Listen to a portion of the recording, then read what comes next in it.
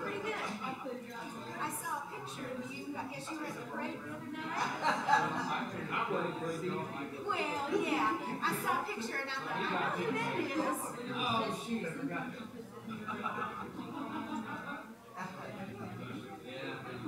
I think he took something because I couldn't beat it.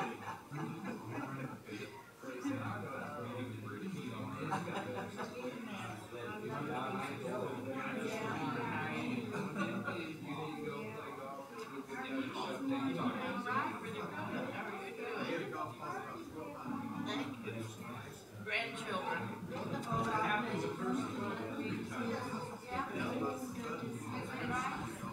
They give me so many beautiful. I was thinking it was this week. I'm leaving in the morning. We're going to Texas. Yeah, my husband has to go for training for work. So I thought, I'm just going to take off and go with him. So I've got lots and lots of days that I don't retire in a couple of years. So I'm doing it. I'm going to Texas this fall. 80-some days. I'm going to work next year.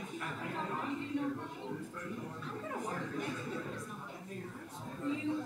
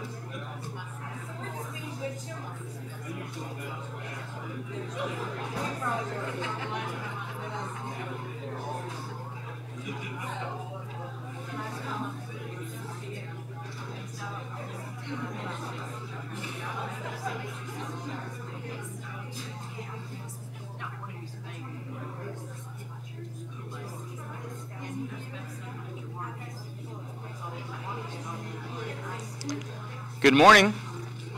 It's time to get started.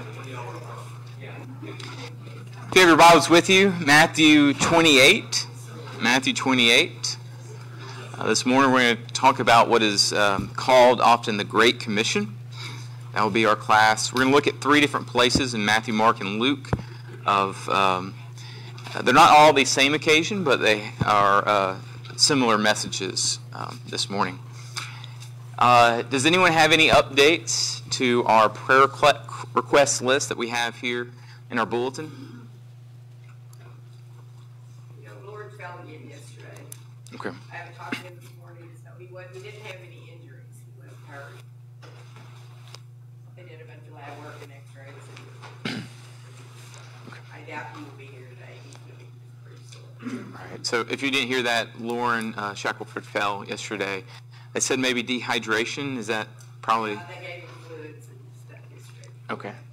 But didn't injure himself. Just had to go to the ER. He fell at home. Yeah, fell at home. Okay. So my nephew Elijah, this is my brother's son, is still in the hospital.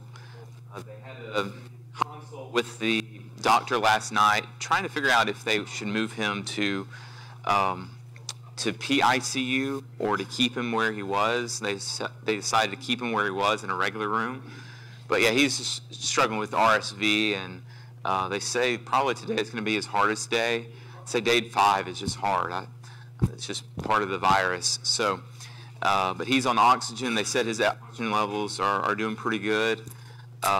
When he can keep calm, that's kind of hard for he's only, boy, he's born in August, right, Bethany? So only 4 months old. So, yeah, baby Elijah, they call him Eli sometimes. You'll see that on my Facebook, down in Panama City, Florida. So remember them. I sent an email out last night, but Carolyn and Wilbur got a good report. Yeah, that's great. Good to hear. I know it wasn't fun, but good. We had so much fun, we're going back 6 months to do it again. He's not kidding. You wish you were. Yeah. So we'll thank God for the Bonnell's good report. Yes. Okay. She showing a lot of symptoms, or? Okay. All right. So Molly Cook, she has COVID right now. So remember her.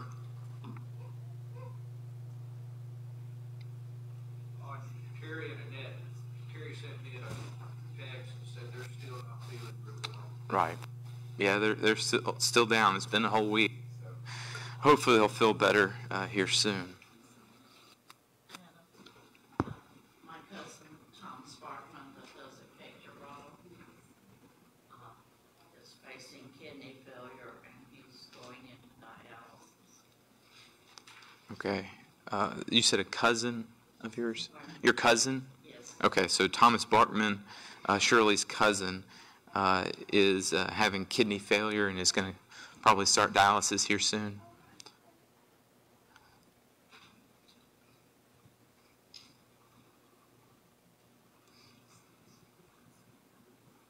Got our colleagues, got a couple of lymph nodes that are large. And I don't know yet if it's caused from the trauma of the surgery, or if it's inflammation, because she has rheumatoid arthritis and she has a lot of inflammation from it. But anyway, she's supposed to maybe start on immunotherapy this, for a few months. See where that goes. All right, so you said inflamed lymph nodes, right? Okay. Do they don't believe it's lymphoma, do they? Well, actually, they said it's something they just need to watch. Okay. So, Yeah, so Connie I don't know Lind. how they're gonna watch it, but I guess you'll have to have more tests done. Okay. So Connie Linderman has inflamed lymph nodes. They're going to do some immunotherapy on her starting soon. So, baby still doing good? All right. How's the baby healing up okay? It's going to be a long road for her. Was it usually 6 weeks? 8 weeks.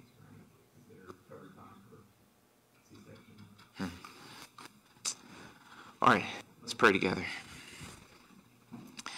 Dear God, our Father, we're so grateful, Lord, for you and what you've done for us and who you are to us. How you are holy, that you are perfect, that you are kind and loving, that you are just, that you forgive us when we fail, that you want to be involved in our lives and you want a relationship with us. Thank you, Lord, for being you. Thank you for being our God. Thank you for helping us through each day. This morning we ask that you will help those who are struggling with their health through this day. We pray for Molly Cook, help her through her COVID, and we pray, Lord, that the symptoms will be light for her and that she will feel better soon. We pray for Lauren, and I pray, Lord, that you'll help him through recovering from this fall, and that there'll be something done here soon that will prevent him from falling again. We pray for my nephew Elijah.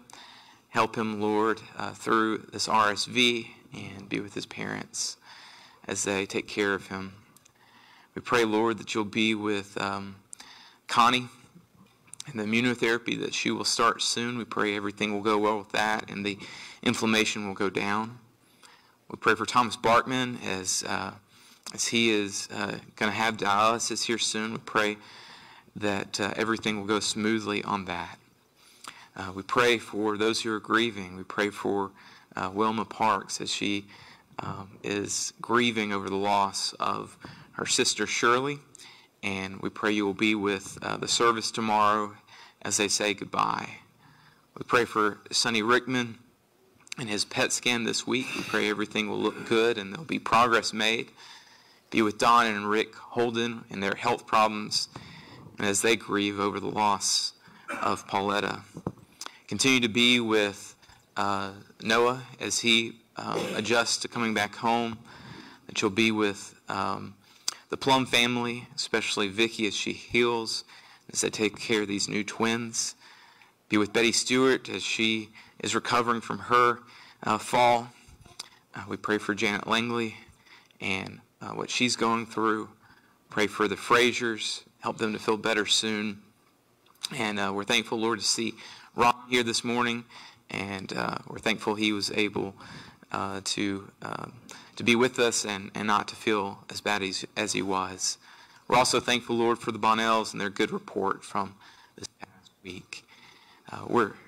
There's many more, Lord. We know there's people who are struggling out there in the world.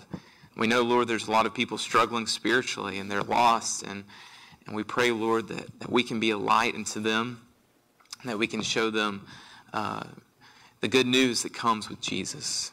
And we pray, Lord, that you'll help us this morning as we think about that good news and how we can spread it, that we will look at our lives and see how we can be better messengers, better witnesses to your goodness, and how we can show other people the blessedness that comes in Christ.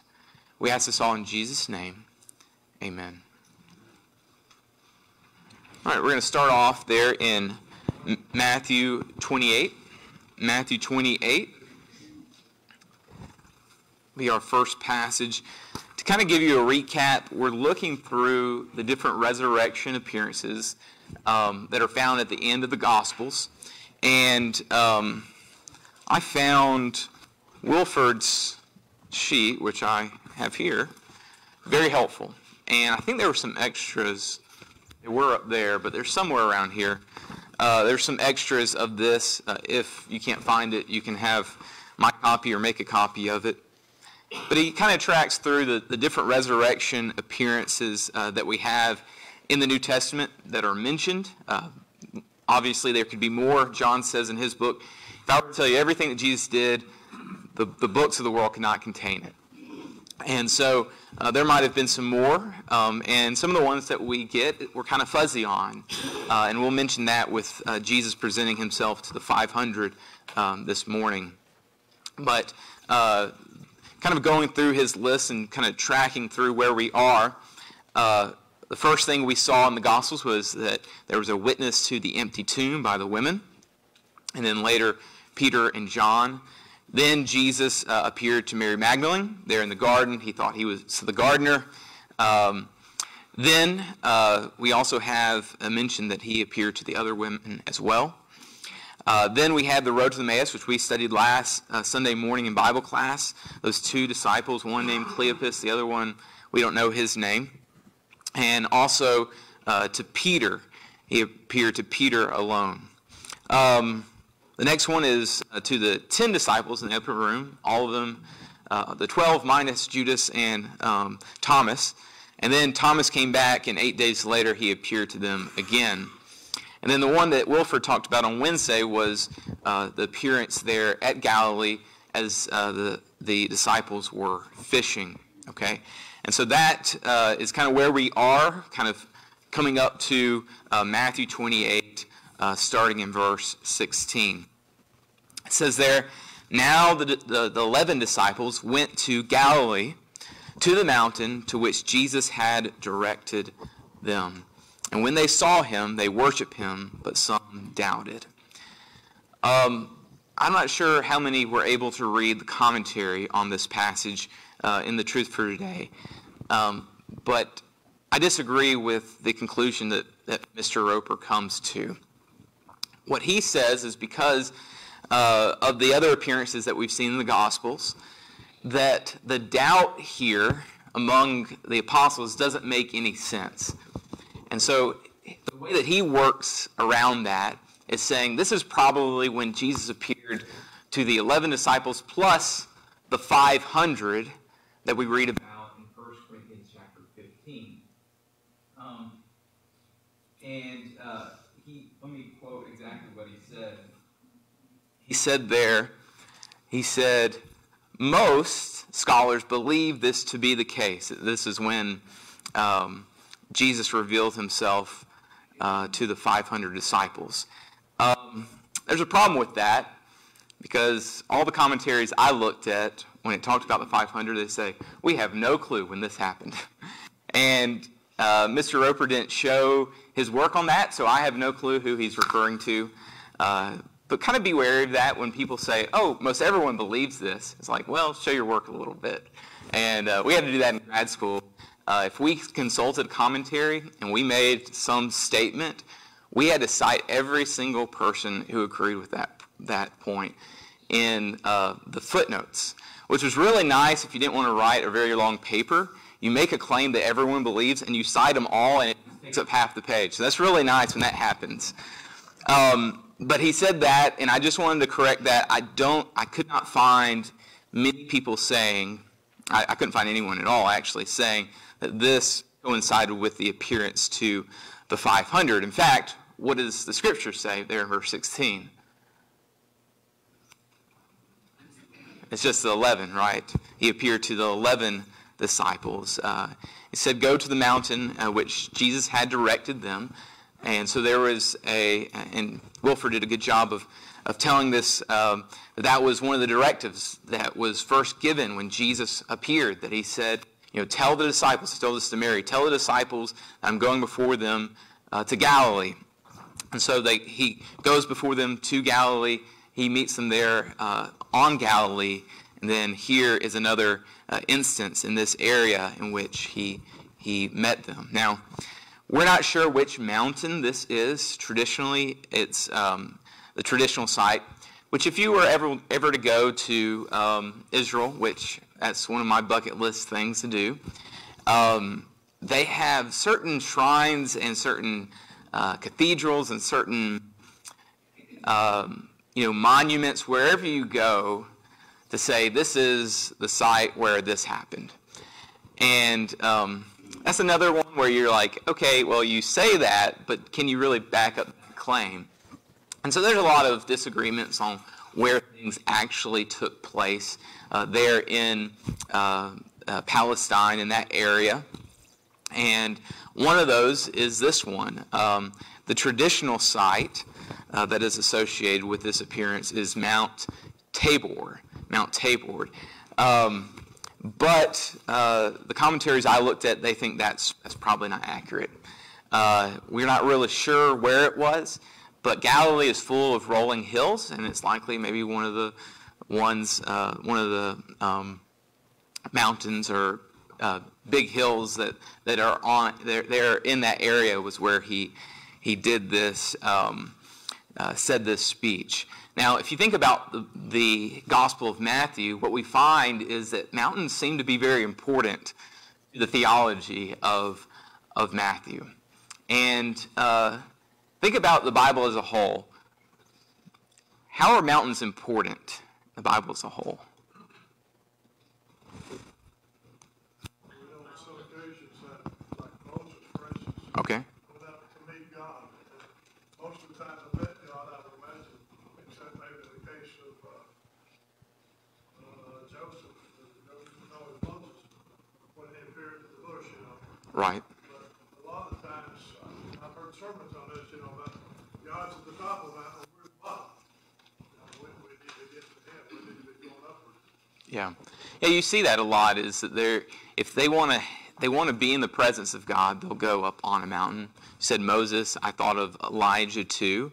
That was, for Elijah, that was kind of where he was seeking God, was there on the mountaintop. And so that's something that's not just unique to Judaism. That's also something that was in the culture at that time, is that if you needed to see God, if you needed to talk with God, you would go up. And even in Babylon, they have these things called ziggurats. Ziggurats. They are with the Babylonian religion, and they built these massive buildings with steps up to it so they could get closer to God. And so that was kind of in their mindset. Now, when it comes to Matthew, how are mountains important?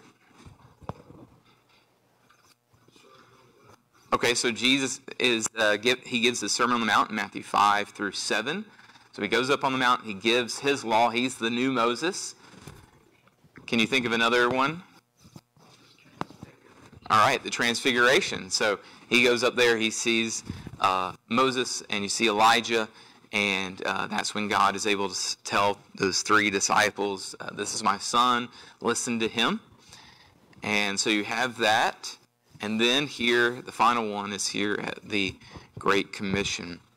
And so I'm not real sure if there's, I don't think there's much, at least I don't know any meaning behind being on the mountain, except it seems like important things happen on the mountain in Matthew. And I think this is one of the most important things that Jesus communicates to his disciples as he is resurrected from the dead and as he's about to ascend to heaven. All right. Also notice here in verse 17 that when they saw Jesus, they worshiped him. And as far as the Gospel of Matthew is concerned, this is the first time that he records the disciples seeing Jesus. And so when they see the resurrected Jesus, their immediate reaction is to worship. Can you think of any other times where Jesus appeared to someone after being resurrected and the worship was immediate? Women. Okay, the women. Okay. The women, they worshipped, I think of Mary in particular, right? This is in verse 9, actually. And behold, Jesus met them and said, greetings. And they came up and took hold of his feet and worshipped him. All right. So you have that one. Can you think of another time where this one might not be explicit about the word worship, but I think it's close enough. We looked at it last week in our sermon. When Thomas saw Jesus resurrected, he said, my Lord, my God. Okay. Worship only belongs to God. And so by them worshiping Jesus, they're saying, you are God.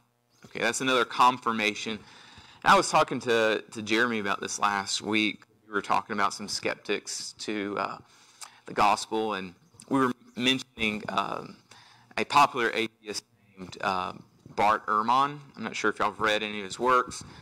I don't think very much of his works, very highly of his works, but I remember seeing an interview of him one time where his whole thesis of the book was that it wasn't until later times, specifically at the writing of the Gospel of John, that people viewed Jesus as the Son of God. He actually says Matthew, Mark, and Luke don't view him as the Son of God, not as God in the flesh. And all I want to do is saying, did you miss these parts where they actually bowed down and worshipped him? I mean, that is essentially saying that Jesus is God. This is not some later development. This is who Jesus presented himself to be. So verse 17, they worshiped him, but some doubted. And the question we have is, how could they doubt after all they had seen already?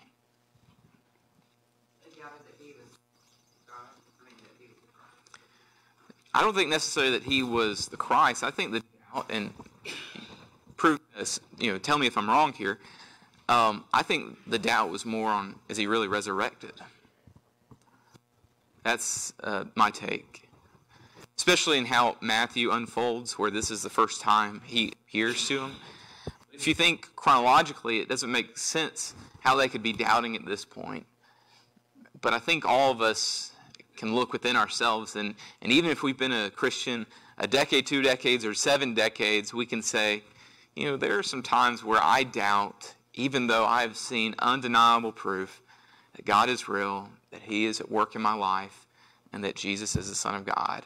And so the fact that they mentioned this, the fact that Matthew mentioned this, by the way, he would have been among that group of people there, the 11, it just shows that we humans, we struggle with our faith. And that's okay. Keep worshiping and keep listening to Jesus. And we'll see next year, as you guys go into the Acts of the Apostles, a transformed disciples, I think. The apostles really changed from these doubtful, unsure people to very bold proclaimers of the message of Christ, to be faithful to him no matter what might happen. By the way, Dennis, the material came in for that. It's on the desk in there. I just thought about it. Yeah. So the Life of Christ series that we've done this year, they made a sequel to it, and the Acts of the Apostles. It's only 52 lessons versus this one has been, 129, I think. And so starting in January, it's you, Dennis, right? You're going to start off teaching on Sunday morning through the commentaries. We have, I think, 4 sets of them in there, but if you wanted to and you actually use it, let the elders know, and we can order some more for you. I know maybe this last year was a test to see if you would actually use it or not. But I think that's going to be an encouraging study.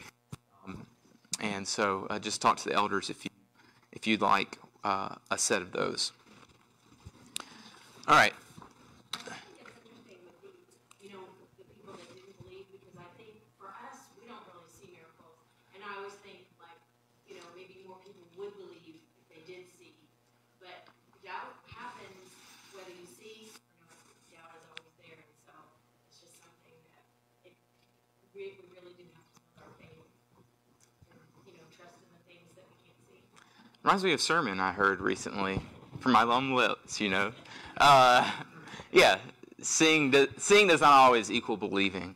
And plenty of people saw Jesus' miracles. Some said he was from Beelzebul. Some said that they wanted to see more.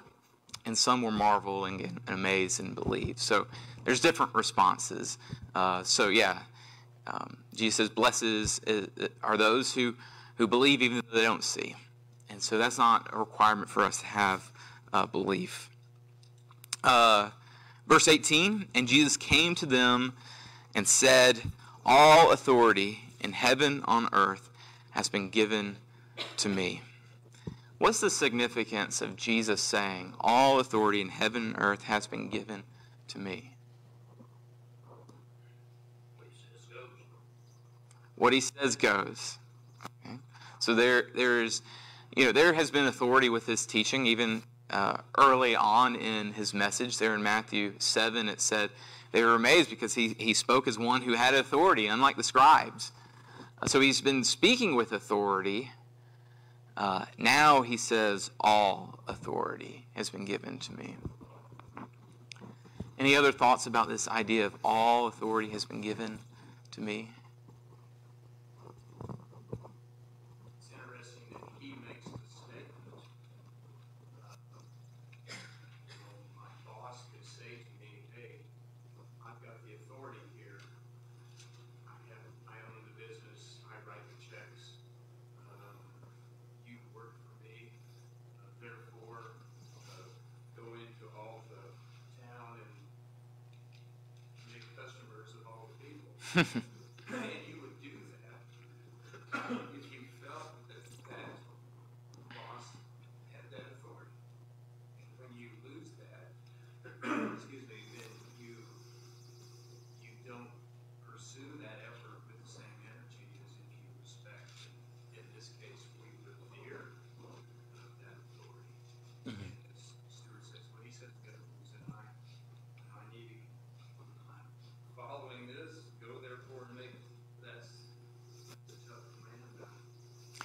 I think it plays into the concept of the fear of the Lord, the reverence, the awe that we have of God.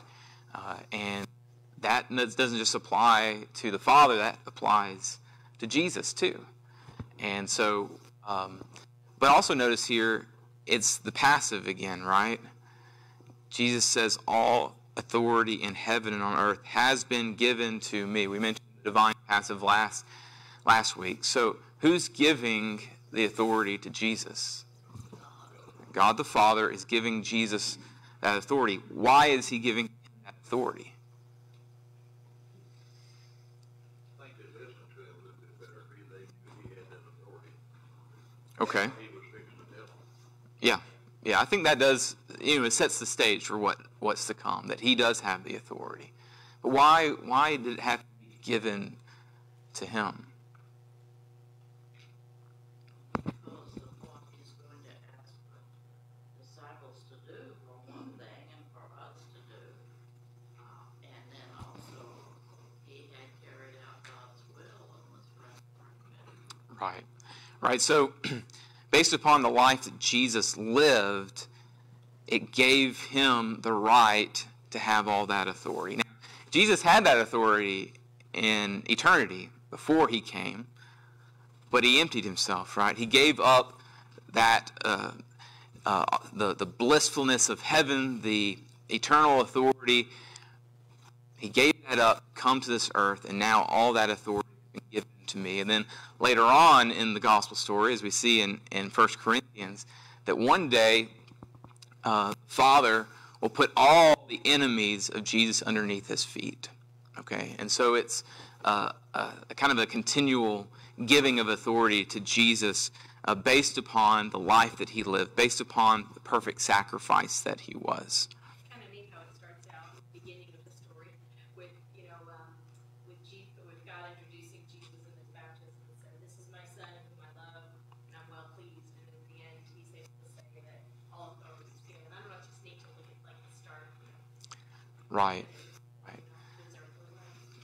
And there's a sense in the that culture of the firstborn receiving the inheritance and the blessing from the Father.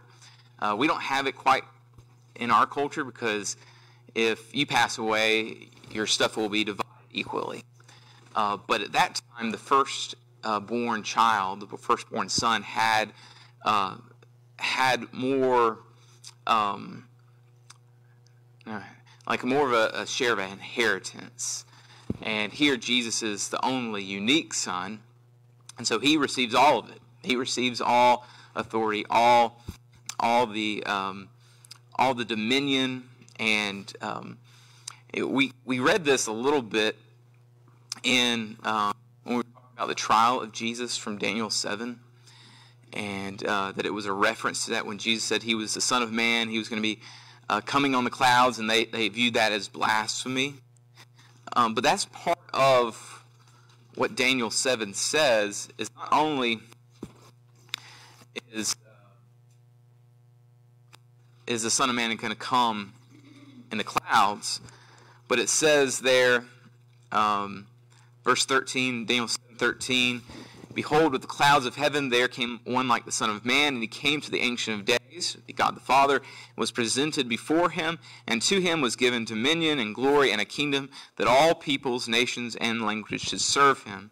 His dominion is everlasting dominion, which shall not pass away, and his kingdom one that shall not be destroyed." So this is just part of the process, part of God's plan, is because of the faithfulness of Jesus, because of his righteousness, the Father will give all dominion to him and a kingdom that cannot be shaken. Yes. And also in line with the fact that Jesus is the judge, he has to have all authority, for him to be the great judge to, Matthew, of course, comments about that a lot too, with him, I will say to this one, this thing, and this Right. other thing, Yeah, that's a good point. So this allows him to be the judge of humanity. I mean, just a few chapters before Matthew 25, where he talks about the Son of Man coming in his glory, and he will sit on his glorious thrones, and he's going to separate them between the sheep and the goats. And so, yeah, in order for him to have that ability to judge, he had to have the authority given to him from his Father. It's so interesting. He never lost sight of the fact that God was the Father and he was the Son. Thy will be done was always foremost in his mind. Being such a wonderful experience to see God and Jesus in a conversation about their respective roles. Right. Because they were equal, and yet they were Father and Son, they were God. And so it's as you think about it, it can be a lengthy conversation. Right. Yeah. So, God has always been in community as Father, Son, and Spirit. And it's amazing that our God is one that submits to the other parts of the Godhead. Like Jesus submits to the Father. The Spirit submits to the Son and the Father. That's amazing to think about. And I think part of that is in some sense humility. They're showing us the humility we ought to have. Even though we're equal as human beings, we submit to serve. And that's what Jesus did. He submitted to serve us. All right, verse 19. Because this is true, therefore, go therefore and make disciples of all nations, baptizing them in the name of the Father and of the Son and the Holy Spirit, teaching them to observe all that I have commanded you. All right, so what is the command here? Okay, go. There's actually two commands. A trick question. So go is the first one. And make disciples. That is, those are the commands. Now, how do you make disciples? Okay, there's an element of teaching. Okay, example. Okay, there is a baptism.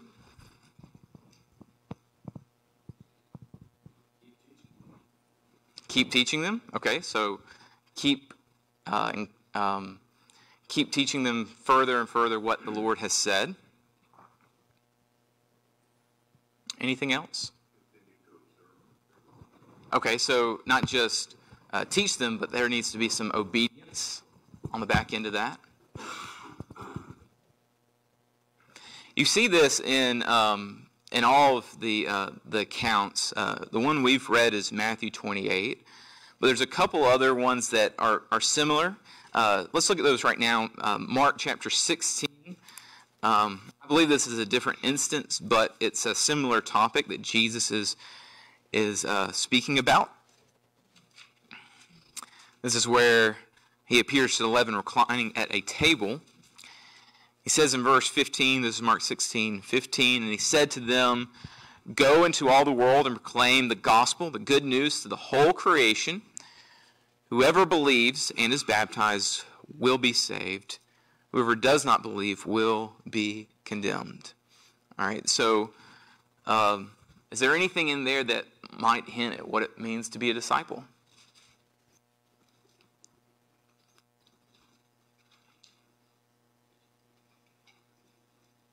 If you're going to preach the gospel, you got to know something about that gospel and about Christ, and of course, preach Christ as well. Okay, so it's learning, and we've kind of stressed that. There's that teaching that we need to receive to be a disciple.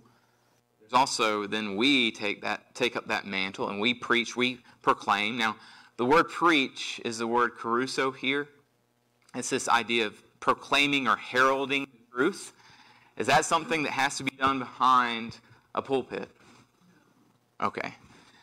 But that's an expectation, right? An expectation that all of us proclaim in different ways. And we'll get into that in just a little bit. All right, is there anything else here that might make up a disciple? It's a belief, a faith that we have to have, a trust in our God. And then Wendy mentioned there the baptism. All right, look at Luke 24.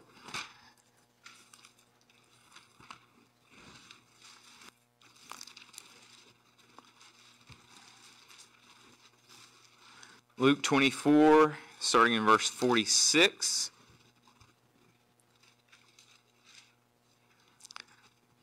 And he said to them, "Thus it is written, that the Christ should suffer, and on the third day rise from the dead, and that repentance for forgiveness of sins should be proclaimed in his name to all nations, beginning from you are witnesses of these things.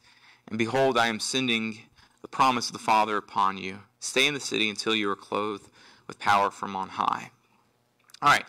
Anything else that might be involved in being a disciple here?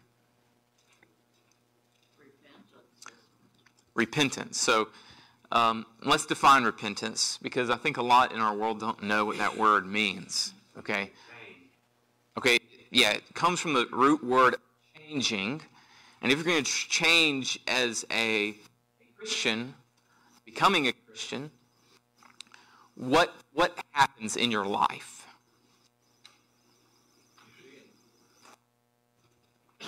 That's what you did in the past. That's the hope, right? So you sinned in the past, and so what do you do because of that if you repent?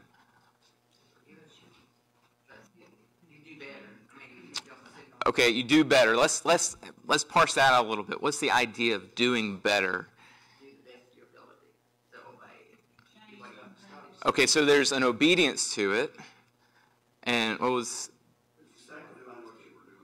Okay, you stop doing the bad stuff, you start doing the good stuff. Okay, it's real simple. But yeah, we've kind of lost that word in our vocabulary, I think, sometimes. But yeah, you're walking in a direction opposite of God. You make that about face. You start walking towards God, leaving behind the old ways of sin, and then obeying. It's not just, sometimes we define our faith by what we don't do. Well, I don't smoke. I don't drink. I don't chew. Whatever. What is the phrase?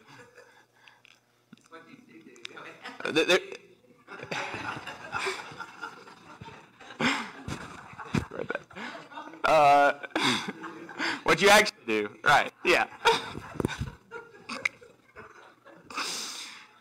All right. The phrase I was talking about, I don't smoke, I don't chew, I don't hang out with those who do. That's the phrase I was looking for. But yeah, so it's about what you actually do. I mean, there is a sense where you leave behind those bad things in the world, but it has to be complemented by a life of service, of making disciples ourselves, of proclaiming. All of those go along with being a disciple. And if you want to look at it further, there are several statements in the Scriptures that tell us what discipleship is about, that Jesus said throughout his teachings. Things like, if you are truly my disciple, you will obey me. Okay. What else? All will know that you are my disciples if you love one another. Okay. Jesus talks to his disciples there in Mark 10. He talks to them about how they're trying to vie for leadership, and he says, that's not the way it is among you. That's not how it is among my disciples. That's how it is with the pagans and their rulers.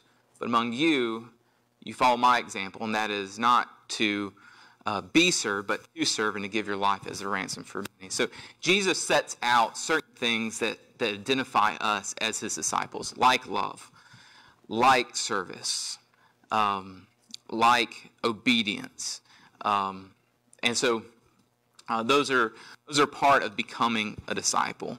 Okay, so that's what it is to be a disciple. Now let's get back to Matthew 28. How do we make disciples? Y'all mentioned teaching and baptism. Are there any other ways that we can help other people to know what Jesus said and to live what Jesus said? What was that? Okay, your example. That's part of it. Well, teaching, obviously, there's got to be communication there, communicating what Jesus' plan is for the sinner. Okay, so there's teaching. What else?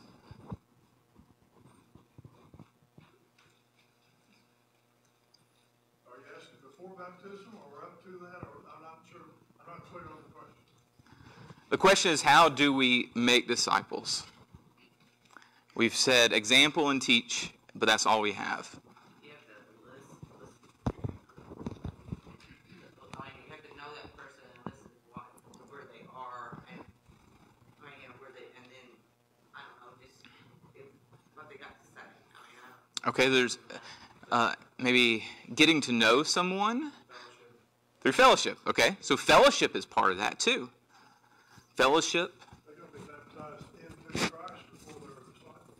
Okay, that's part of it. That's on the front end of it. Okay, so encouragement. Okay, how do you encourage people? How do you encourage people? You talk to them. Do a good job or stink or All right. Lonnie will tell you exactly what's on his mind, so no filter there. Okay, you talk to them, but are there any other ways that we encourage people? You encourage people by doing right and letting them see you do it. Okay, so example again. Show concern. What does Miss Sarah do all the time? Send cards. That can be a part of it. Okay. What I'm trying to do, and the reason I've tried to maybe broaden our understanding of making disciples, is a lot of times I feel like when we read this passage that our focus is on teaching and having personal Bible studies with people. Okay? And I think that making disciples is much broader than that. Now, certainly we are commanded, as we saw in Mark 16, we are commanded to proclaim, okay?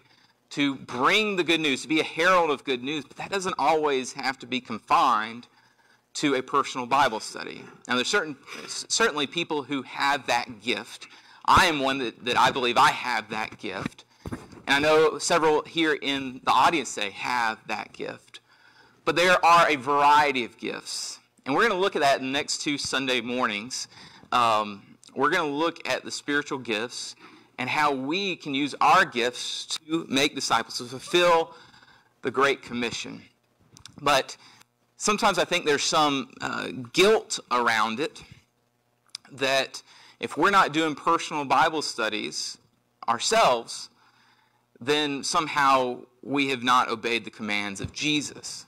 Now, and the reason I say that is because my grandmother, who was a faithful Christian for 7-8 decades, I mean, she was a little over 90 when she passed away. Before she passed away, she had this guilt within her heart. She expressed it to my uncle by saying, I have never taken someone who was a non-Christian and studied with them and brought them up to the point of baptism. And because of that, she was unsure if her soul was going to heaven. That was her take. Not to mention, she had been teaching Sunday school for 7 decades, okay? She had taught a lot of people about Jesus who weren't Christians yet, okay? She taught hundreds and hundreds of kids who later became Christians and lived a Christian life. Not only that, but she raised her kids to love the Lord. So I believe she was making disciples. It might not look like that personal Bible study, but it was a part of, I think, what Jesus has commanded us to do. And so I think we just need to remember that. Now, still, we need to proclaim, remember? And your gift might be service, or it might be generosity. And if you just keep giving stuff to people or serving other people, and you never mention Jesus to them, what are they going to think? That's a good guy. That guy will give you the shirt off his back. They're going to glorify you. But I think as Christians, we're called to proclaim, to caruso, to herald the good news and say, I'm not doing this because I'm a good person. I'm doing this because of what Jesus has done for me. And so I think that's part of the Great Commission. It's part of preaching the gospel to the whole creation, is using our gifts and to use that as a medium in order to bring them to the Lord. There was a book that I read recently. It was given to us by Jerry Robertson Jr. that was called Bring, Teach, and then it said Keep. Bring, Teach, Keep. And so he divided some of the spiritual gifts into different categories. There's some people that just have a knack for bringing people to the Lord. Can you think of one in Scripture? Who brought Peter to Jesus? His brother, Andrew. There's some people that are great teachers. I think of Philip there in Acts chapter 8. There's also those who are great keepers. Can you think of one in the book of Acts that was a great keeper? Encouraged people? Barnabas, right. Son of encouragement. So he was a keeper. And so I like those divisions in some sense when we think about bringing people to the Lord, is that maybe maybe we need to lean in to those areas that we're gifted at. I can tell you the orchards, they're bringers. They are bringers. They have brought more people since I've been here than anyone else. They bring people. Some of it, they try to date them and eventually marry them. I'm looking up there at Linus there. That helps. But they're bringers, you know. And I think Jeremy, he's a teacher. And he has, here recently, he had a couple Bible studies with someone. And then I think about the keepers. I mentioned, Sarah before with her encouragement. We need all of that. Let's just see a show of hands. We just have a couple minutes left. Who thinks they're bringers? Show of hands. Okay, no one's a bringer. Who thinks they're teachers? All right, we've got maybe 3, 4. Who think they're keepers? All right, we've got just a few. Okay, just think about that this week, okay? And we'll get into more. The next 2 weeks, like I said, we're going to talk about spiritual gifts and see how we can play a part to make sure that we go into all the world and preach the gospel. And if we do, we have the assurance, as Jesus says there at the end, that he will be with us even to the end of the age. All right, thank you all.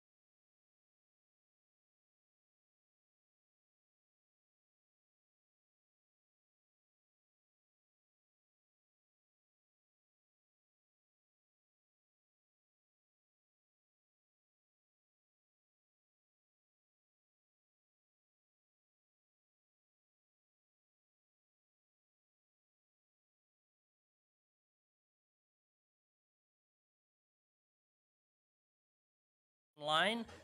I'm going to encourage you to pick up a bulletin. There's several still between the doors there on your way out. If you haven't got one, there's lots of stuff I'm not going to go over, but I will touch on some of the stuff. Mentioned in class this morning, Carolyn and Wilford Bonnell got good health reports. We're glad to hear that. Adam's nephew, Elijah, is in the hospital with RSV. Please keep him in your prayers. Terry and Annette couldn't be with us this morning. They're at home sick. Shirley's cousin Thomas is having kidney issues and will likely be starting dialysis soon. Molly Cook is sick with COVID. Connie Linderman, Ray and Doris's daughter, is having health issues and she is going to start an immunotherapy. Lauren Shackelford fell. He was at home. They had to call 911, who had to break the door down to get in. Billy said that he and Jeremy got the lock fixed, got the door shut. But if anybody is good at installing a door, he said him and Jeremy were not door installers. So he said they can get a door, but if anybody would like to volunteer or help with that, please see Billy or Jeremy. Our condolences to Wilma Parks on the passing of her sister. Graveside services will be tomorrow at the city cemetery. The Plum family is at home, so please keep them in your prayers. And Betty Stewart is with her daughter in Texas after a fall, so recuperating. And Ron Cravens is here with us this morning. It's nice to have him with us this morning. Now, if you'd like to mark your calendar, and I get to read this. Luncheon, the Noles last Sunday, and tacos with Santa. We will be having a luncheon on December the 18th for Adam and Bethany and the family on the morning services. And there's a sign-up sheet in the back. We're going to have a taco Mexican bar, and it says Santa will arrive after lunch. I feel like I need Buddy the Elf up here jumping up and down saying, Santa's coming, Santa's coming. But so I'm looking forward to giving the guy my Christmas list and finding out what list I'm on. So I hope you kids are too. If you took a name for the Buy Gifts for the Child Local Project Christmas Promised, the gifts need to be here by December the 11th. The gifts do not have to be wrapped, and you can see Allie Nepian if you got any questions on that. The Ladies Bible Study Group will be meeting at Tio's on Tuesday the 6th at 5 p.m. Then they'll be coming back to the building for a cookie exchange. If you got any questions there, see Andrea McAtee. Sunday services on December the 25th. Due to the many teachers and members traveling for the Christmas holiday, we're going to meet at 10 o'clock for worship service only on December the 25th. There won't be any Bible classes, and there won't be any Sunday night service. Again, thank you for being with us this morning, and I'm going to turn it over to Dennis.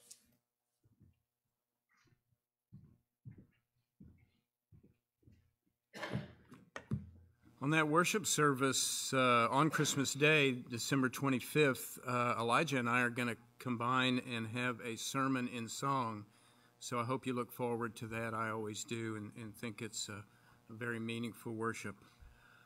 All hail the power of Jesus' name. And the second line says, bring forth the royal diadem. A diadem is simply another word for a particular type of head dressing or a crown. Crown him Lord of all.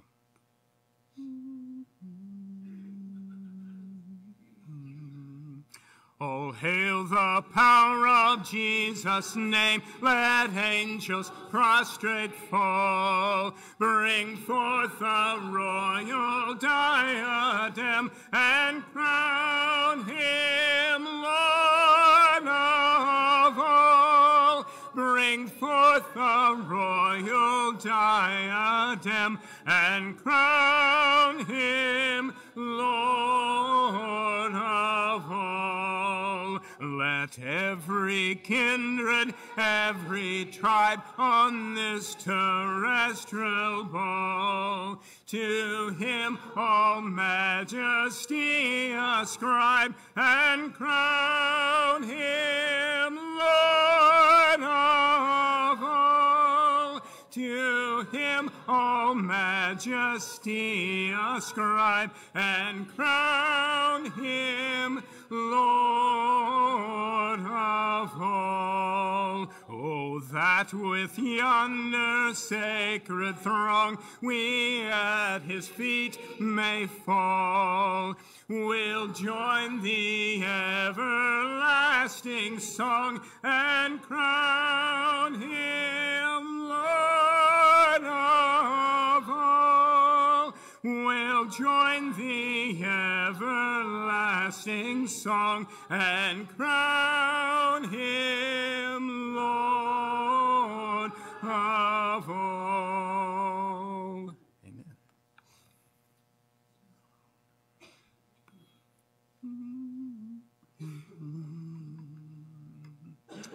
Crown him with many crowns, the Lamb upon his throne. Hark how the heavenly anthem drowns all music but its own. Awake, my soul, and sing of him who died for thee, and hail him as thy matchless King through all eternity.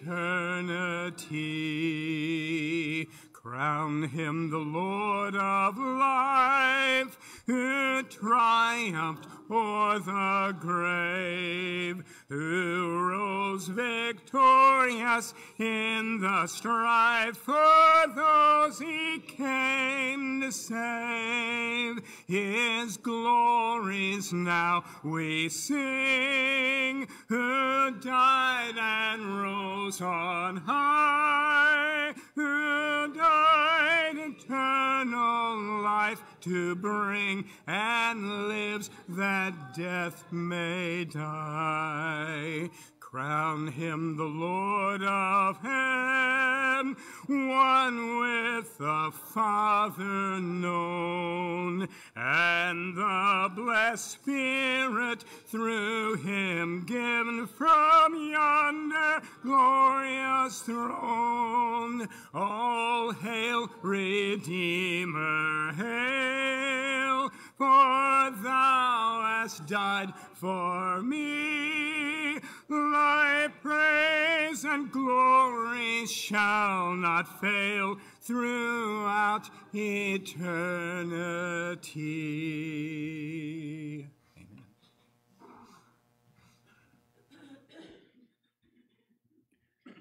You pray with me. Our most gracious Heavenly Father, we thank you for this day that you blessed us with. We come here to gather with our brothers and sisters to worship you, sing songs of praise to you, and pray to you and learn of your word. We pray, Father, for those that are sick that Stuart mentioned. We pray that they'll soon regain their health. Father, we especially thank you, Father, for all the prayers that you've answered on our behalf for our sick. And Father, we have so many that have lost loved ones recently. We ask you to be with those that they can look to you for the comfort that only you can give. And Father, we pray for our missionaries that we are going throughout the world. We pray that you'll be with them, that they'll have safety on their journeys, Father, and that many more souls can be brought to you.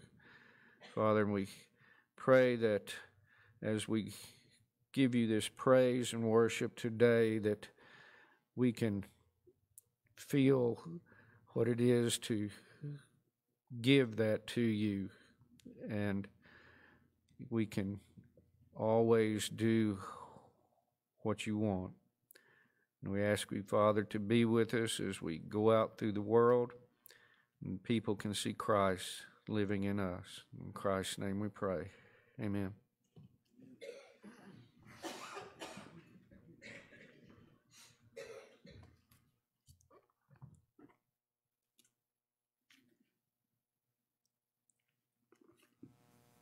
well stated. We do give our worship to God. As we prepare for the Lord's Supper, we'll sing this beautiful song about our Savior.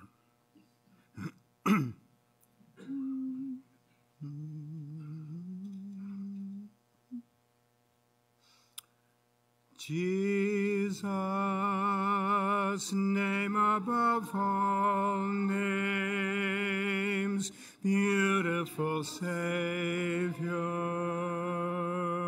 glorious Lord, Emmanuel, God is with us, blessed Redeemer, living Word.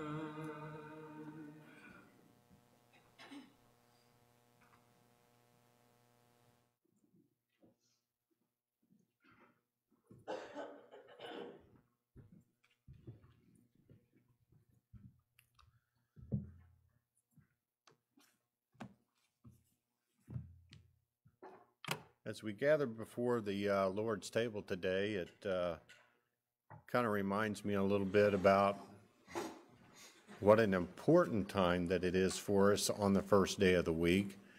We are taking the Lord's Supper today, as there are millions of other Christians across the world, whether it's in South America or East Asia, many parts of the world, all over the world. And it's relatively simple. If you look at it, it's simple, but it's complicated. So it's simplistic. It's very simplistic because it's made up mainly of two parts. And in those two parts, it's the bread and it's the fruit of the vine. Whether it's what we're taking today or what was being taken during the first century of the church, it's basically the same. It hasn't changed, and it wasn't so complicated that something would go out or out of date as time goes on, including in the future, that God will always provide the bread and the fruit of the vine, as he provides everything for us. But with this, he is not going to allow Christians not to participate, and it is participation in the table, in the fruit of the vine, as well as the bread. So we're going to pick up here in Mark chapter 14. We're going to start with verse 17. When evening came, Jesus arrived with the 12. While they were reclining at the table eating, he said, "Truly I tell you, one of you will betray me, one who is eating with me." They were saddened, and one of them said to him, "Surely you do not mean me?" Jesus replied, "It is one of the 12." He replied, "One who dips bread into the bowl with me, the Son of Man, will go just as it is written with him. But woe to that man who betrays the Son of Man. It will be better for him if he had not been born."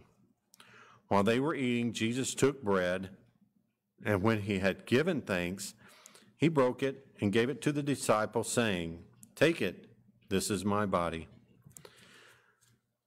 Then he took a cup, and when he had given thanks, he gave it to them, and they all drank from it. "This is my blood of the covenant, which is poured out for many."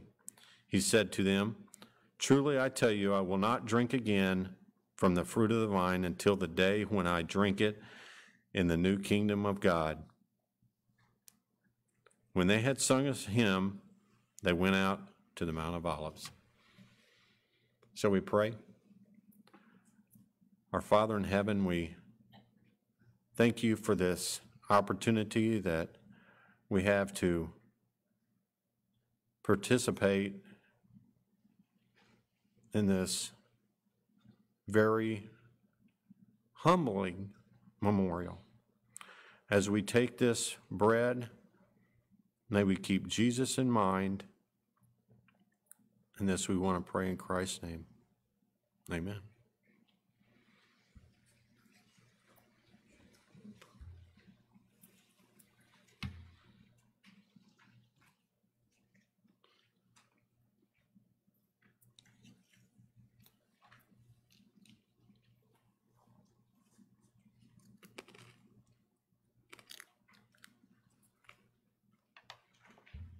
Shall we go to our Father in heaven in prayer?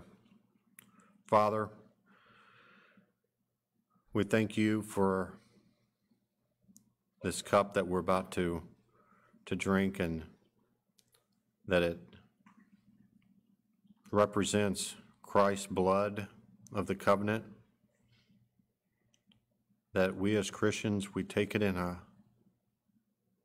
way that we remember him and what he did for the remission of our sins. This we pray in Christ's name. Amen.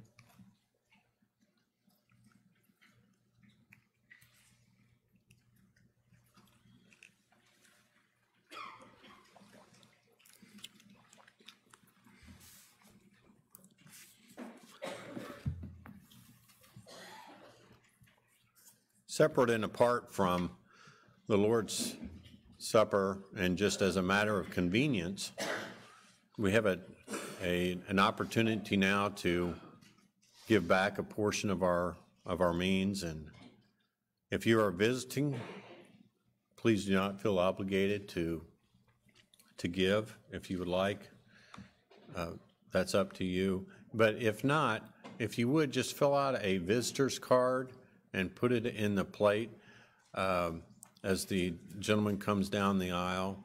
And let's go to our Heavenly Father in prayer. Father, we thank you for all the worldly blessings that you give us. We especially thank you, though, for the spiritual ones. May we give with a giving heart. We also pray that our gifts are well received, and that it helps Christians and it helps non-Christians alike. Thank you for this opportunity, Father. This we pray in Christ's name. Amen.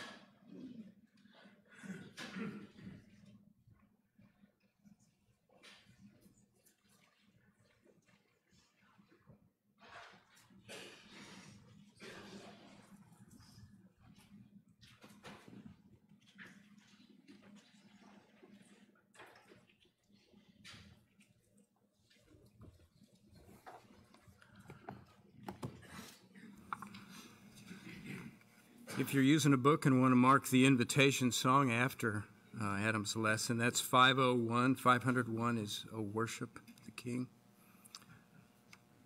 Let's sing a few verses of this song as we introduce the scripture reading and his lessons today. Let's be standing, please.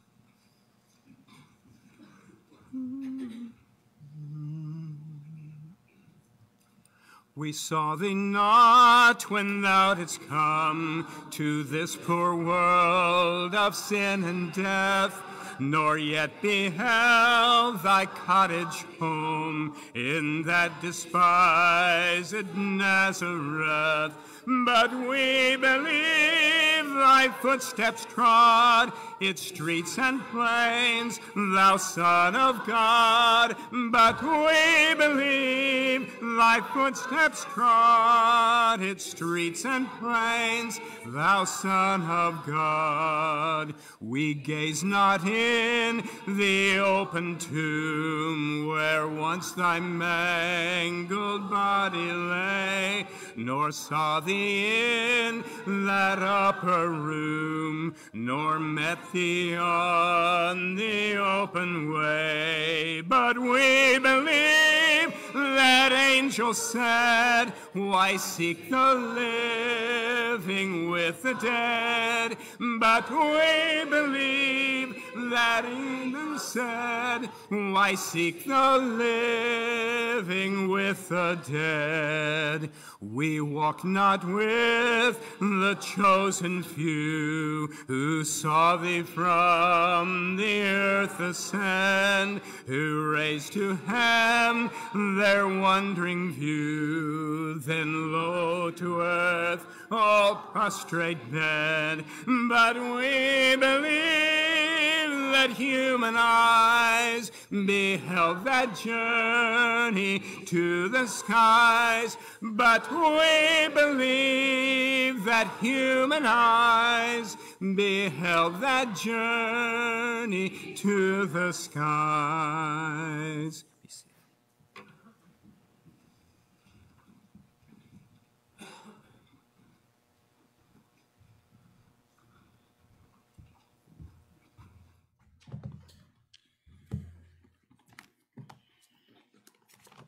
Scripture reading this morning will come from Luke chapter 24. We'll be looking at verses 50 to 53. Luke 24, 50 to 53. And he led them out as far as Bethany, and he lifted up his hands and blessed them. While he was blessing them, he parted from them and was carried into the heaven. And they, after worshiping, returned to Jerusalem with great joy, and were continually in the temple praising God.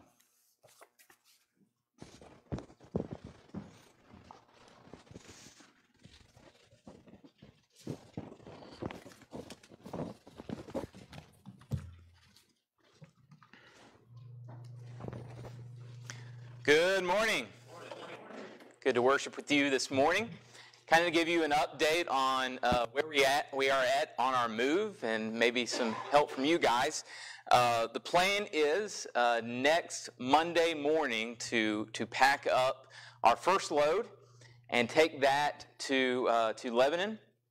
So we'll probably need some help around 9 a.m. in the morning. That's December 12th, Monday, December 12th. I'm going to go at 8 o'clock, get the U-Haul, bring it back, and we're going to take. It's mostly my library and my wood shop, but just need a little bit of help on that Monday morning. And so if you can help out on the 12th, please let me know. Make sure we have enough help. And then we'll have our last day here on the 18th. And then that Tuesday, that would be the 20th in the morning. We're going to start early in the morning packing up the final stuff of our possessions. So if you can help on either of those, on the 12th or the 20th, we would appreciate it greatly. And it's becoming more and more sad as time goes on, but you guys have been so good to us, and we just appreciate all the words that you have said in the past few weeks. If you have your Bibles, turn there to Luke chapter 24, where Grant just read. Luke 24, starting in verse 50. My Uncle Stephen told me when he was leaving a church in North Carolina to start his work with Baxter Institute, he told me whenever you leave a place as a minister, as a preacher, there are going to be some who are crying and some who are clapping. Some who are crying because they're sad to see you go. Some are clapping because they're like, good riddance. You just hope there's more crying than clapping. But if you were to put yourself in the disciples' feet this morning in Luke 24 and realize their preacher was leaving, their minister, the guy who had ministered to them the past 3 years, but much more than that, much more than a human preacher, this was the Son of God. This was their Savior. And now he was leaving them. Imagine how hard that might be. I think most of us would think that the disciples, that they would be distraught. They would be in turmoil within. That they would agonize over Jesus leaving. That they would shed many, many tears. But as we pick up the Gospel of Luke, we find out that that is really the opposite of what happened. Reading there, starting in verse 50, and he led them out as far as Bethany, and lifting up his hands, he blessed them. While he blessed them, he parted from them and was carried up into heaven, and they worshipped him. And they returned to Jerusalem with great joy. And they were continually in the temple blessing God. We look at this, and I think some of us might be surprised. We might be surprised that this is the reaction the disciples had, especially considering their history. Now, certainly I don't want to be too hard on the disciples. They had their moments of faith. They've had their moments where they confessed Jesus as the Son of God.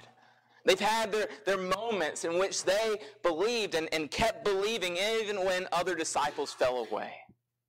See, even Peter walked on water because of his faith. They had faith at times.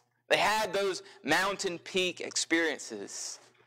I think most of us would say the theme of the disciples' relationship with Jesus is more a theme of doubt than a theme of faith. They had many times where they were just knuckleheads like we are too. So many times. Where it's like, how could you not believe? After all that you've seen, how could you have doubt in your heart? And so as we look at the disciples, we think, maybe even expect them to be totally distraught at Jesus leaving them physically from this earth as he ascends into heaven at the right hand of God. But that is not their spirit. Their spirit is one of joy. Their spirit is that of worship, of praise and boldness in front of others. That's their spirit, not one that is depressed with great anxiety and many, many tears. And we look at that and say, how did that happen? How did these disciples who often doubted, how did they have such trust in Jesus as he left them? How did they have this worshipful spirit? How did they have this joy? I believe the reason is not because they were in denial. A lot of us, if you see someone lose a loved one, and they are just smiling from ear to ear all the time, and they're acting like nothing has happened, we say, well, they're in denial. They're in denial that they have suffered a great loss. I don't think that's what's happening with the disciples. I don't think they're in great denial here. Instead, I believe those 40 days with Jesus has helped them tremendously to see that Jesus ascending into heaven was for their benefit. It was for their good. I think Jesus stressed over and over those 40 days that when he ascended, that when Jesus ascends, any threat to their peace, joy, and hope descends. That because Jesus is at the right hand of the Father in heaven above, that we as his people can have peace and joy and hope that never ends. I believe in the midst of that discussion that Jesus showed them the reasons why it was for their own good. I think one of the reasons that Jesus had to have stressed to the disciples is that when Jesus ascends and sits down at the right hand of God, that they, as his disciples, and all of us who are Christians, that we have a mediator and an advocate for our sins. There in Hebrews chapter 10, Hebrews chapter 10, it speaks about Jesus sitting down at the right hand of God. There in Hebrews 10, starting in verse 11, it says, "Every priest stands daily at his service, offering repeatedly the same sacrifices, which never can take away sins. But Christ offered for all time a single sacrifice for sins. He sat down at the right hand of God, waiting from that time until his enemies should be made a footstool for his feet." The image here is that of a priest. A priest, whenever they were offering sacrifices, they had to stand up. They were constantly standing up, offering these sacrifices, and in the end, it didn't remove sin. But then you have Jesus. He offered his once-for-all sacrifice. He offered himself by dying on the cross, and based upon that, his job was done, and he sat down. He sat down where the priests could not. He sat down because our sins are forgiven. And so because Jesus has offered that sacrifice, and because we have accepted that sacrifice, we now, as Christians, have peace. Before Jesus became our mediator, all of us were enemies of God. All of us, because of our sin, had put ourselves at odds with God. But because Jesus has been that mediator, he's done mediation between us, we now have that peace. And that peace is so beautiful. It's hard to even explain. Really, you have to experience it. If there are non-Christians out there, we can't really accurately explain the peace that we have in Christ, but it is so overwhelming to know that we are at peace with our Creator. To know when we put our heads on our pillows at night that we're good. No matter what happens in the night, we're good with the Lord. That is a peace that is so, so satisfactory. That is a peace that reigns within our heart. And we have that. We have that because Jesus sat down at the right hand of God. Because he became our mediator in that position of honor before the Father. But also what we find in 1 John chapter 2 is that doesn't just exist after we're baptized, but all along the journey as we try to live for Christ. We find in 1 John chapter 2 and verse 1 where John says, "My little children, I'm writing these things to you so that you may not sin. But if anyone does sin," probably should be translated, "but when you do sin, we have an advocate with the Father, Jesus Christ, the righteous." The image here is that of a courtroom, and Jesus is our defense lawyer. And what happens when we sin, when we mess up, but we still want to walk with God, we still want to have a relationship with him, what happens is when we mess up, Jesus comes to our defense. He says to the Father, "These are mine. These are my people. Therefore, they are forgiven." And he doesn't do that because we're especially good people. He doesn't say these guys are good because of how good they are. But he points to his own righteousness. He points to his perfect sacrifice. He points to himself and say, "They belong to me, therefore they are forgiven."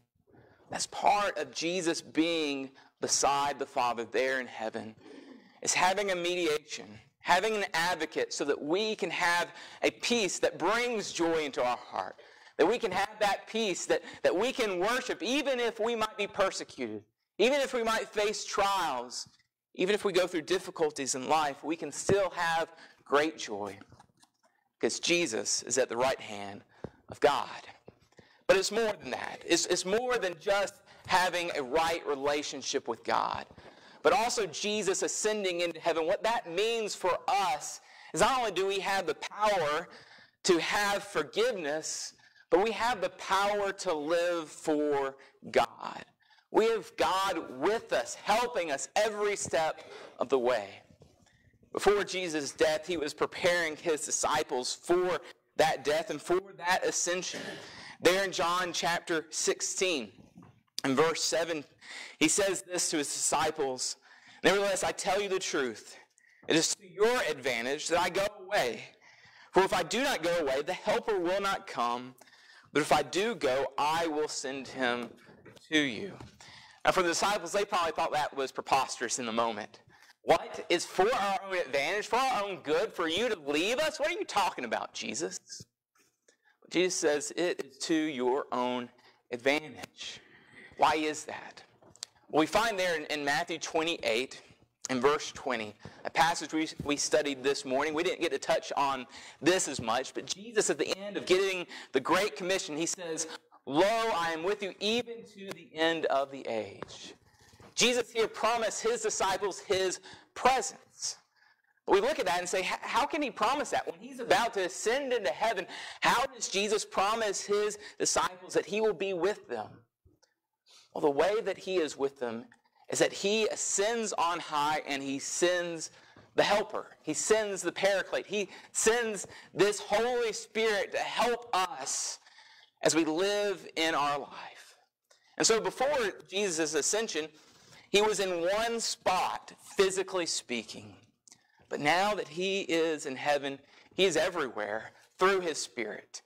He's with you right now. He's with this church. He's with every Christian across the world. His power is still there. His presence is still with us. And with that presence in our life, we have a great privilege. No matter where we are, no matter what we're doing, we have the privilege of having that power on our side. In Hebrews chapter 4, we find the writer of Hebrews talking about the ascension. And he says, this is what he says there in verse 14. As Hebrews 4 and verse 14. It says, "Since then we have a great high priest who has passed through the heavens." He's talking about the ascension here. "Because Jesus has ascended on high, Jesus, the Son of God, let us hold fast our confession. For we do not have a high priest who is unable to sympathize with our weaknesses, but one who in every respect has been tempted as we are, yet without sin." He knows what it's like. He knows what it's like. Verse 16, "Let us then, because that is true, with confidence draw near to the throne of grace, that we may receive mercy and find grace to help in time of need." What he's saying is because Jesus is there on high, all of us, no matter where we are, what we're doing, we can all approach the throne room of God. We can all ask before the Father. We can ask for his help in our life because of Jesus. Because he is that great high priest.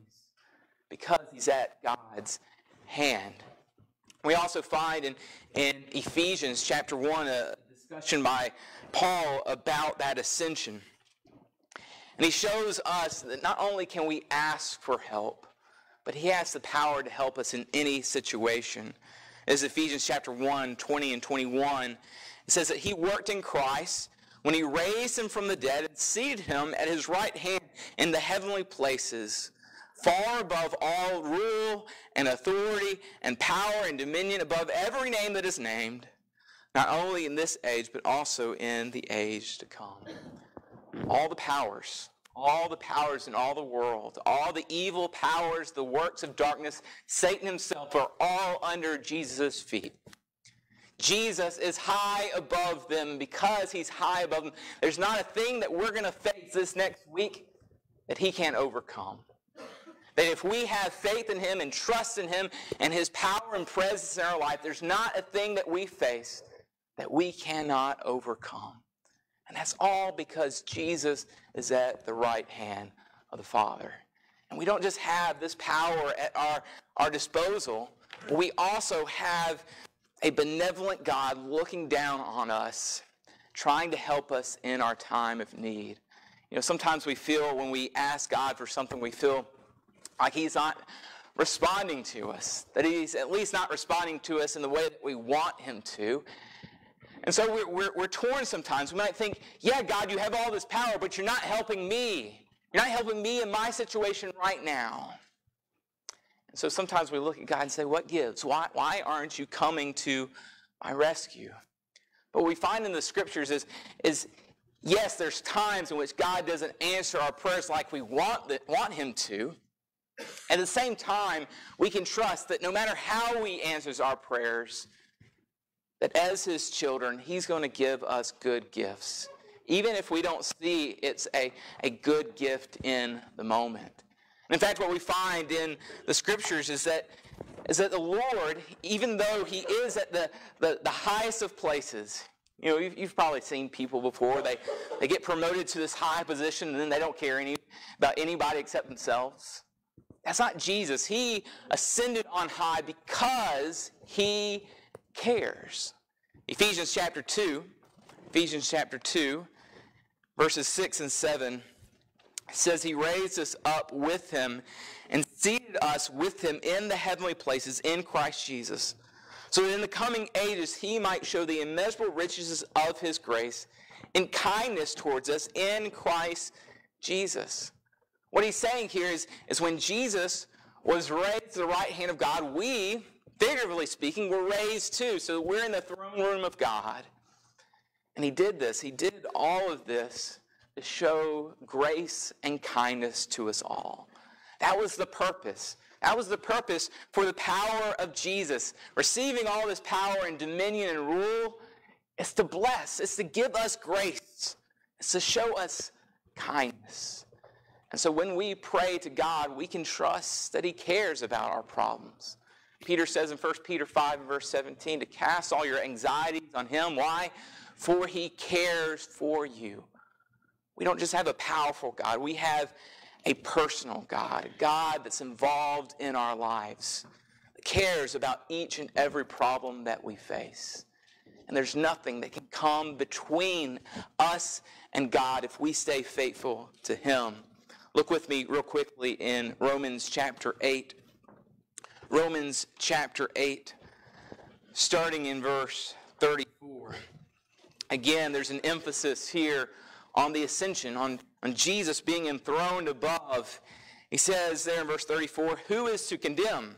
Christ Jesus is the one who died, more than that, who was raised, and who is at the right hand of God, who is indeed interceding for us. And so he was raised to do what? To intercede, to pray for us. He is praying for us right now. Jesus is being our intercessor. Verse 35, who shall separate us from the love of Christ? It's the love of Christ. Shall tribulation or distress or persecution or famine or nakedness or danger or sword? As it is written, for your sake we're being killed all the day long. We are regarded as sheep to be slaughtered. God didn't promise us an easy life. We're going to have to suffer some of those at times, distress and persecution, maybe even some type of crisis in the world. He said in verse 37, no, in all these we are more than conquerors through him who loved us. We can be confident that the Lord is on our side at all times, that he cares about us, that his love is still there even when we might not feel it in the moment. And if we can look at the throne of God, it can give us hope, even in the darkest of days. And a big part of that, a big part of having hope in the darkness of days is to remember that whatever we're facing, it won't be forever. Someone here, I'm not sure who it was, but they posted on Facebook this last week something along the lines of this. They posted something, one great thing about the Christian faith is that we know that it's all going to have a good ending. That no matter what happens to us in our life, that it's going to be a good ending for us all. That everything will work out. And the ascension, it promises that as well. Flip with me to Acts chapter 1. Acts chapter 1 and verse 9. This is the record of the ascension there in the Acts of the Apostles. And it says there, as Luke is describing it, he says in verse 9, and when he had said these things, as they were looking on, he was lifted up, and a cloud took him out of their sight. And while they were gazing into heaven as he went, two men stood by them in white robes. And they said, men of Galilee, why do you stand looking into heaven? This Jesus who was taken up from you into heaven will come in the same way as you saw him go into heaven. And so here with the ascension, It's a promise. There is a promise there. Not only do we have God's power in our life, not only do we have His peace, not only do we have His presence, not only does He care for us for our own advantage, but here it says that we have a promise that He will come again the same way He left. Just as He left on a cloud, He will descend with a cloud. And when He does that, all of the hope, all the peace, all the joy that we can experience just a little bit right now, because He's on the throne, we'll be able to experience to the full. Look there in 2 Thessalonians chapter 1. 1 Thessalonians chapter 1, Paul writes to this persecuted church. And as he does so, he says to them in verse 5, "This is evidence of the righteous judgment of God, that you may be considered worthy of the kingdom of God, for which you are also suffering. Since indeed God considers it just to repay with affliction those who afflict you, and to grant relief to you who are afflicted, as well as to us, when the Lord Jesus is revealed from heaven with His mighty angels." Verse 8, "In flaming fire, inflicting vengeance on those who do not know God and those who do not obey the gospel of our Lord Jesus." What Paul is saying to this persecuted church is these people who are persecuting you right now, that you're suffering from right now, understand when Jesus comes, all that will be taken away. That God will afflict those who are afflicting you. That any enemies that you face in your life, even the enemies of pain and death, all of those will be done away with when Jesus comes again. And we'll be able to experience peace and joy to the full as we are in the new world with our God. As He has given us a new creation without pain or death or any enemy anymore. And the Ascension reminds us He's coming back. And there will be one day when His rule will be supreme. We won't have to deal with these difficulties anymore. I hope by reading a lot of these verses, I know I gave you a lot here to read and think about, but I hope from these verses that you will see over and over how the ascension and the enthronement of Jesus is a main theme in the New Testament. That it is an important theme throughout our Bibles. That Jesus would become the king to rule over, and what that means for us as Christians. And I know we typically focus on the cross. I mentioned this a couple weeks ago. We focus on the cross more so than the empty tomb. Or we focus on the cross more than the ascension. But I think the resurrection and the ascension are things that need to be a part of our message so often. They're so important that Jesus was raised and now He is living above. He's mediating for us. He's interceding for us. He's giving us power to live. He's giving us access to God. And one day He's going to make everything right. Yes, the ascension is a big deal to our relationship with God. But I think what we find here with the disciples is it's a big deal for our perspective each day. You take these doubting disciples who had such many struggles in their faith. And then when Jesus leaves, they have this confidence. They had this confidence, this boldness for the Lord, this joy, great joy in their hearts. They had a worshipful spirit to praise God. I think we can see their transformation because of the ascension of Jesus. And I hope the ascension will transform every single one of us. Because Jesus has ascended, any threat to our peace, any threat to our joy, any threat to our hope, it descends. It goes down. Why? Because Jesus reigns over everything. Everything. He reigns over your sins. He reigns over your tribulations. He reigns over anything that you face in this world. And if you're struggling as a Christian, if you're struggling with peace and joy and hope in your heart in the most difficult of times, let me encourage you, go back to the ascension. Remember that Jesus is at the right hand of God. Remember that He is now the King of Kings. And I hope this week as we think about this lesson that we'll spend some time each morning thinking about the ascension and the enthronement of Jesus. Just spend some time thinking that just for a minute or two, and then what I want you to do is to do what the disciples did. is to start worshiping Jesus because of that. We've had some great songs that Dennis has led for us this morning I think will help us, where we talk about crowning the Lord as our King. But there's other ones like Lord Reign in Me, or We Bow Down, where we exalt Jesus as King. We remind ourselves that He reigns over all, and therefore He should reign in our lives. He should reign in our perspectives. He should reign in our attitudes. And He should make us more joyous, worshipful people as we live our day-to-day life. And so let me encourage you to do that this week. Because when we realize that Jesus is at the right hand of the Father, it gives us all kinds of joy. It gives us a peace that surpasses understanding. It gives us a hope for tomorrow. Let's pray together.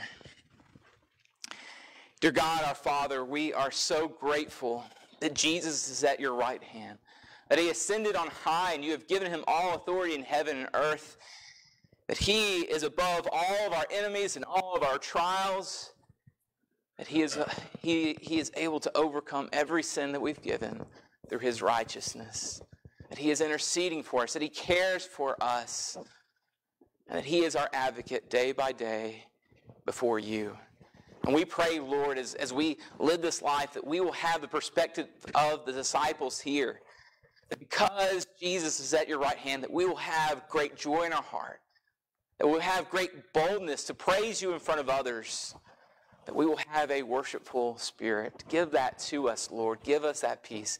Give us that joy. Give us that hope as we live our lives.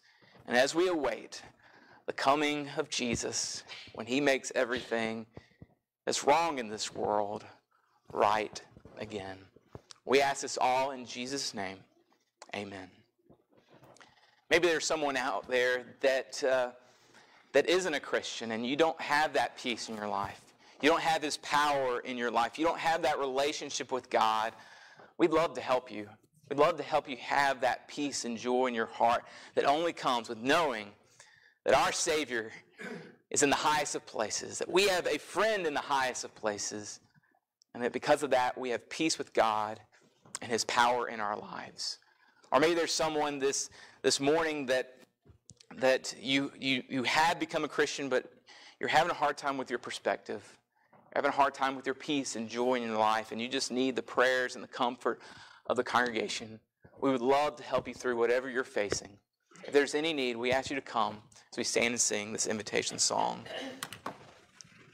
Oh, worship the King of glorious above, and gratefully sing His wonderful love. Our shield and defender, the Ancient of Days, pavilioned in splendor and girded with praise. Thy bountiful care, what tongue can recite? It breathes in the air, it shines in the light. It streams from the hills, it descends to the plain, and sweetly distills in the dew and the rain. Frail children of dust, and feeble as frail, in Thee do we trust, nor find Thee to fail. Thy mercies, how tender, how firm to the end, our Maker, Defender, Redeemer, and Friend. Amen. Thank you, Adam.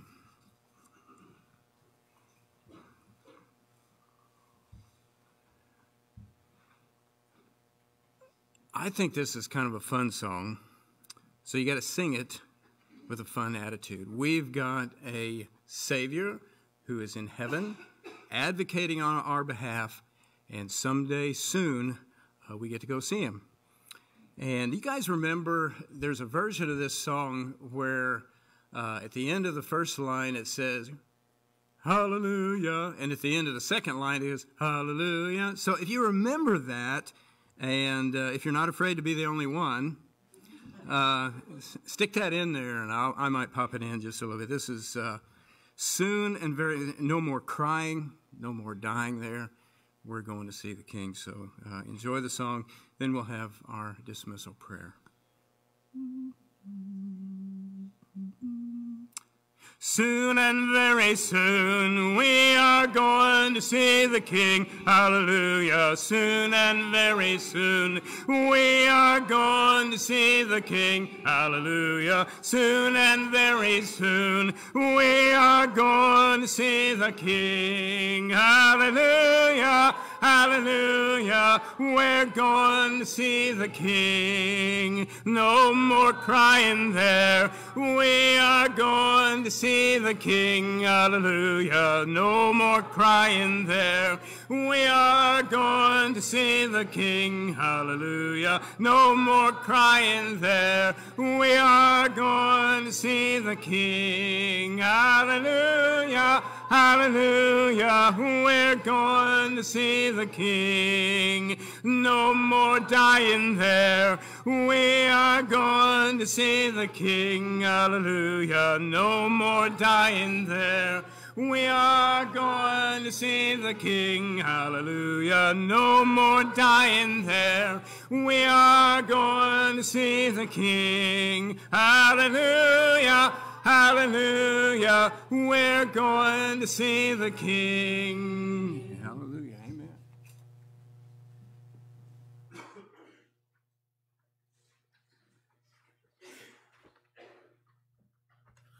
Let's bow together.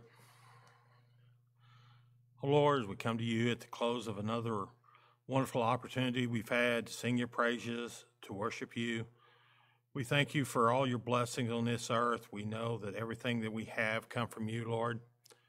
We pray that as we go throughout this week, that people will know we are Christians by our actions, not just our words, Lord. We pray that we can all reach out and touch someone else's life in a positive manner this week.